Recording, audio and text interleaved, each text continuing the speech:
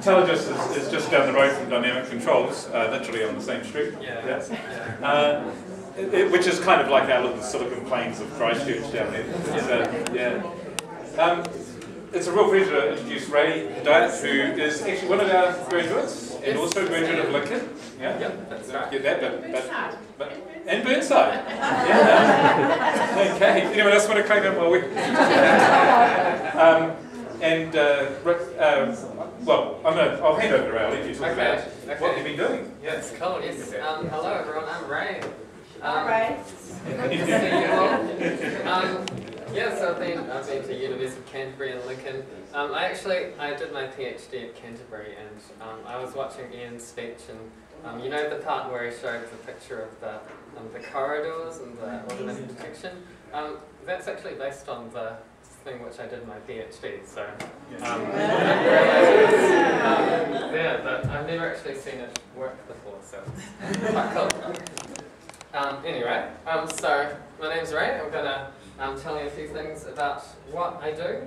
So I started at Telogis in May 2010. Started as a graduate software engineer, and now I'm a team leader. So today I'm going to tell you a bit about Telogis Route, which is the product that I make. And then I'm going to tell you about 3 algorithms which I do. So Tim told me that you guys are probably studying a lot of the theoretical algorithms. So I'm going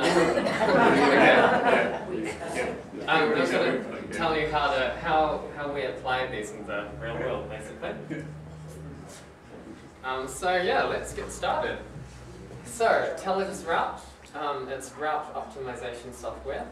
So this is for users which have thousands of customers, a number of drivers, perhaps about 50 drivers, and they want to find the best assignment of customers to drivers. So this is quite difficult because it's a combinatorial problem. There's billions and billions of combinations, so we can't search them all. It's complicated also because there are all kinds of special requirements. So certain customers might require to be delivered between 10 and 11 AM, for example. They might require certain attributes. For example, they might require a Spanish-speaking driver, or they might require refrigeration on the truck, and also recurring schedules. So customers might want to be delivered every day, every week, on the last Thursday of the month, 3 times a month, all kinds of things like that. So it gets quite complicated. So to solve for all of these constraints, what we do is we use a genetic algorithm. So I'll give you a quick description of how that works. So a genetic algorithm tries out thousands of different scenarios every second. And it does that by evaluating each scenario. So what evaluating means is if we have a particular scenario, we calculate the real costs of it, so petrol and wages, and we also calculate a value of all the penalties or violations which it's made. So for example, if you have a scenario and a customer is delivered 10 minutes late, we apply $2 per minute late, so we add $20 to the cost of that. And that's how we decide what is the best solution that we found. So we also, to make this really fast, we distribute this across multiple machines. And about the team that I work in, so when I started, I was the 2nd developer in Telogis Route, and now we've got 15 people in there. But Telogis as a whole, the development office in Christchurch, it was 60 when I started, and it now has 110 people. But it's also got offices all around the world. It was founded in Christchurch, though. So, I'm going to tell you about the first interesting algorithm. Okay, so these are some routes. The customer doesn't like them so much, so why not?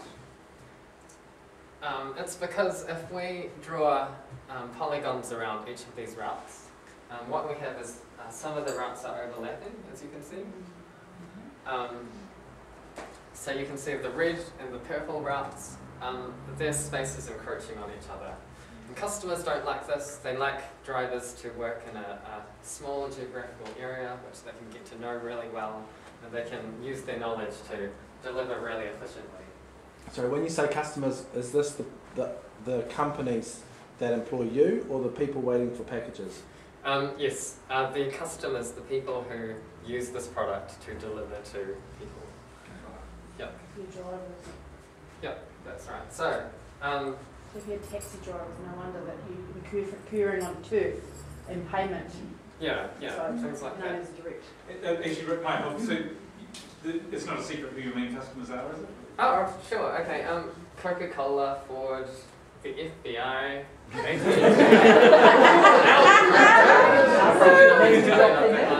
you arrange things for us? Oh, yes, all the time. Lots of big things. Ford, did I say that already? Volvo, people like that. We have a lot of big customers. So yeah, customers don't like that. So we want to find a way to get rid of that. So in a genetic algorithm framework, what we need to do is we need to add a penalty for these overlapping routes. So we have to think of a smart way to do it. We need this to be fast. We want to run this thousands of times per second, and we can sometimes have 500 routes or more. So how do we do this? Well, okay. Well, the first observation is what we want to do is the penalty that we want to apply is proportional to the amount of overlap area. So if we have two routes, and this is the area which overlaps, we need to apply a penalty which is proportional to that size. So how do we do that quickly? So I thought about this for a really long time, and this is what I've come up with. So what we do is we use... Have you guys heard of this? So we use a Voronoi tessellation, which is a well-known algorithm. It calculates borders between different points, and it guarantees that all the borders are equidistant between all the points. And I've drawn this by hand, so this might not be quite correct, but you get the idea. So we use that to generate a number of cells. And then what we do is for every cell which is contained within a route, we add one vote. If any cells have two or more votes, then we know that they're contained in multiple routes. We know that they're overlapping. And so using this approach, we can approximate the overlapping area and calculate a corresponding penalty. So why is this approach good? This is a order n algorithm, so it's linear time. So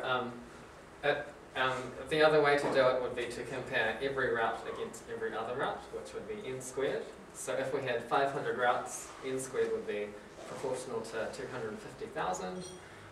But order n, it's proportional to 500. So you can see that it's really fast in that way. We have a performance impact of around 5% slowdown by adding this code to the algorithm. And the advantages of using the Voronoi tessellation, we can pre-calculate the whole tessellation, and we can do a lot of the pre-calculation beforehand. And the approximation grid matches the density of the stops. So in areas where there are more stops, the grid's more dense.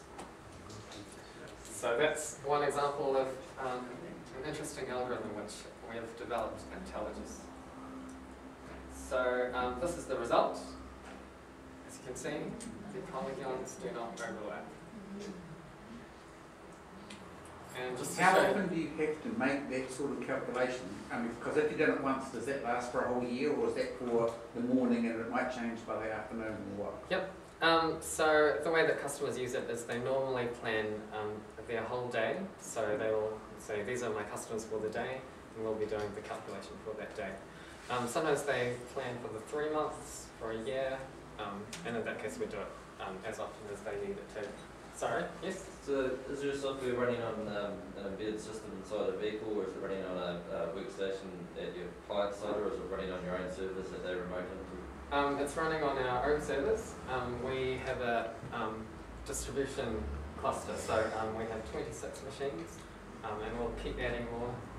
So that way they don't need to have 26 machines in their office or anything like that. So is that 26 machines for your worldwide calculations? Yes, that's right. Yeah. What about in Christchurch, how it's all changed with the roadworks and it's changing all the time? Yep. That must change things quite dramatically. Mhm. How do you cope with that? What do you do about that, or do you not worry, or what do you do? Yep. What do your customers want? Yeah, I understand. So Telogis creates their own mapping solution. So all of the mapping, all of this road network information, all of that stuff, we create. So yeah, we just update the data. Mark roads as closed and all that. But does it update live with traffic? We do have live traffic. We don't have live traffic in this system because this is strategic planning, so it's like one whole day. When we push the strategic plan to the actual, we have a thing called progression, that will adjust the plan throughout the day to match the real-time traffic. Things like that.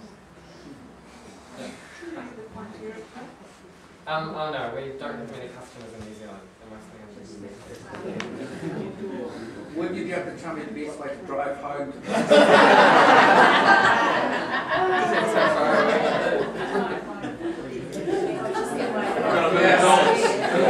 Roads change. It's hard. You're an air controller on steroids. In a way, yeah. Really? I thought I'd show you this. So this is a customer with thousands of stops. This is what the Voronoi tessellation looks like. That's pretty. Yeah, it's difficult to look at. So yeah, that's one of the algorithms. Okay, let's go on to algorithm number 2. So, I don't know how many of you are from Christchurch, so this might be difficult, but how many minutes does it take to drive between all these customers? So these customers are points. At 4 a.m. in the morning, not that long. What did you say?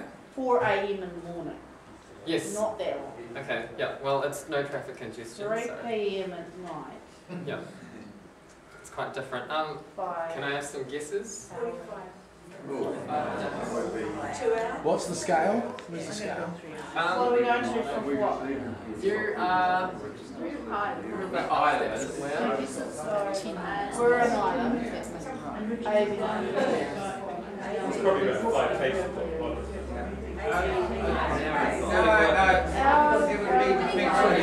Can you stop time? 75 minutes. 28 minutes. 28 minutes. 2.5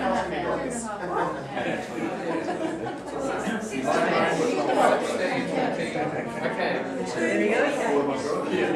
Okay. I'll tell you the answer. You ready?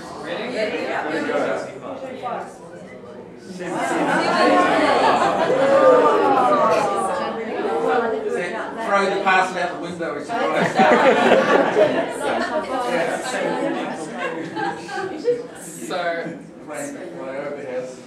So to do this, to be able to tell you that this takes 17 minutes, we had to solve the travelling salesman problem. So you've heard that before. So yes, we had to find the fastest route between all those. I think there's 15 stops there, and there are many combinations. And so you can imagine it takes quite a while to get the optimal solution. So driving time estimation is basically you want to do what you just did just then. You look at the stops and you can kind of say 20 minutes, 2 hours, or whatever you said, without having to calculate the exact route. And so, yeah, you can see why it's complicated. We don't want to do the full travelling salesman problem. There's too many combinations. So, how can we do this? Well, we can use a minimum spanning tree. So I don't know if you guys know what that is. So that's a tree which visits all the points, once, and because it's a tree, it doesn't, unlike the travelling salesman, it can have one edge going in or out, or it can have two, or it can have three, that doesn't matter. So this algorithm can be solved much faster than the travelling salesman.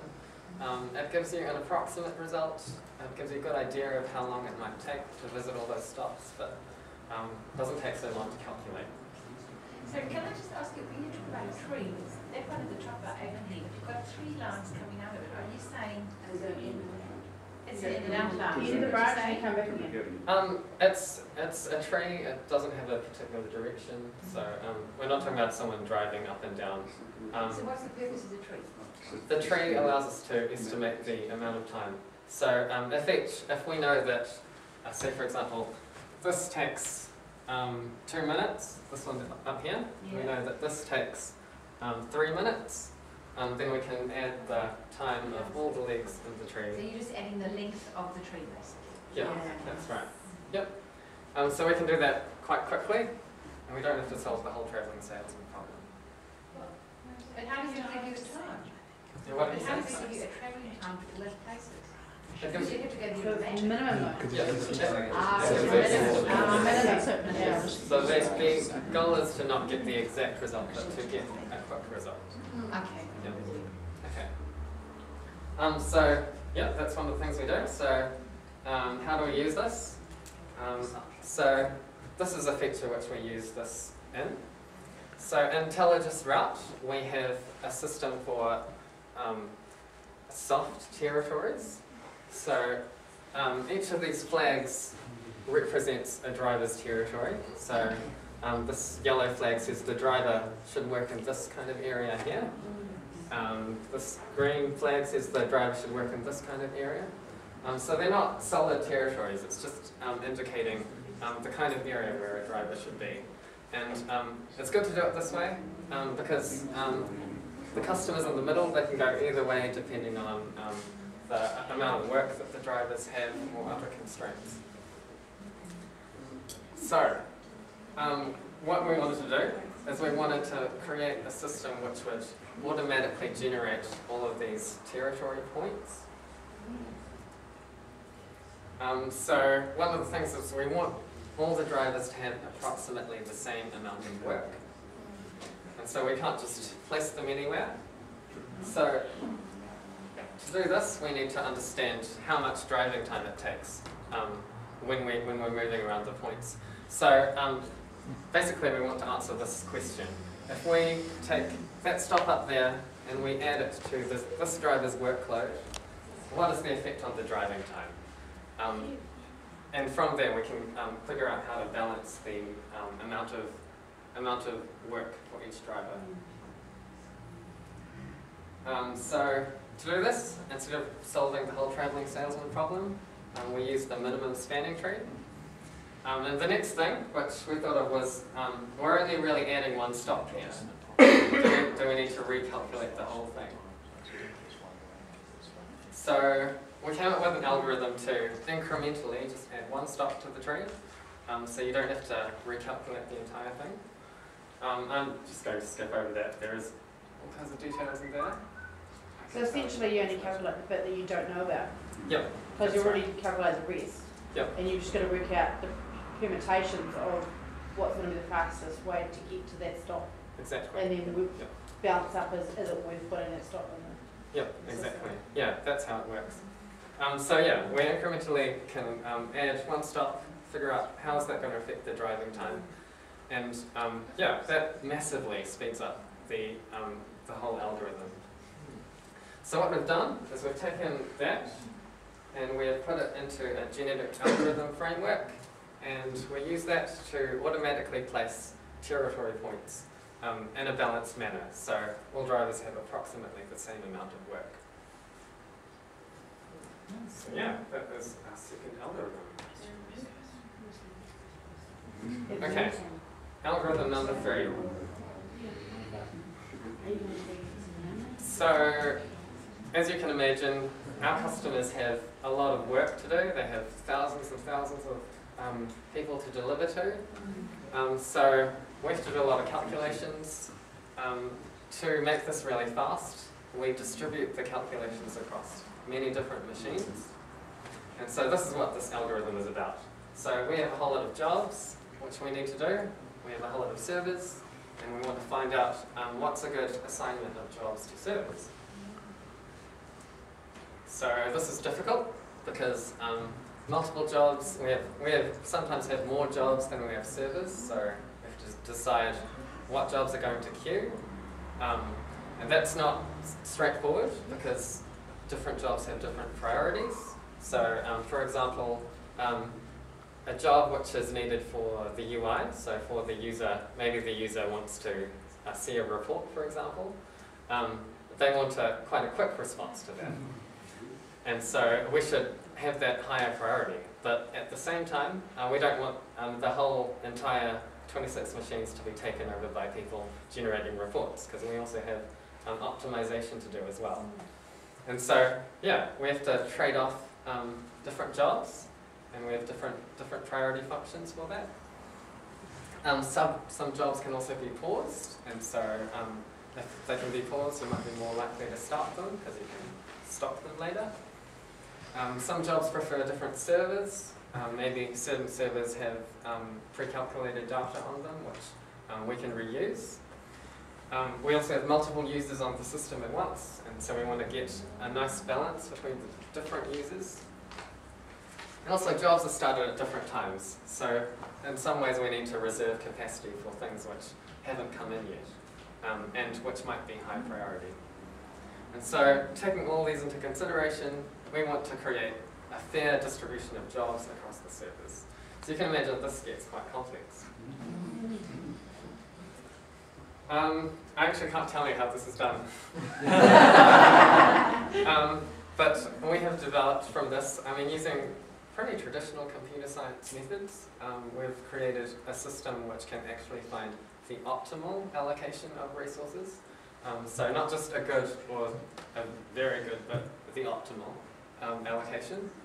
And it's highly scalable, so we can do thousands of jobs in a fraction of a second and get the perfect result.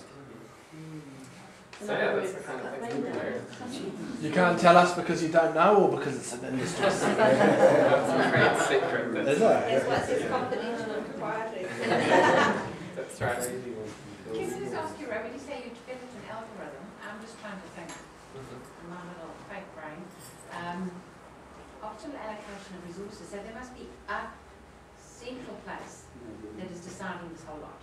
Yes. And this will do, and then it distributes. So. Yes, that's right. Yep. There's a central coordinator which decides this. Does that also give you information on we need to buy another server now? We need to go from 26 to 27 servers because... Oh yeah. We have all kinds of logs and information about the utilisation of them. Things like that. How often do you update your server equipment? In the past year or so, I think we added the extra 20. Like when I started, we had 8 or so.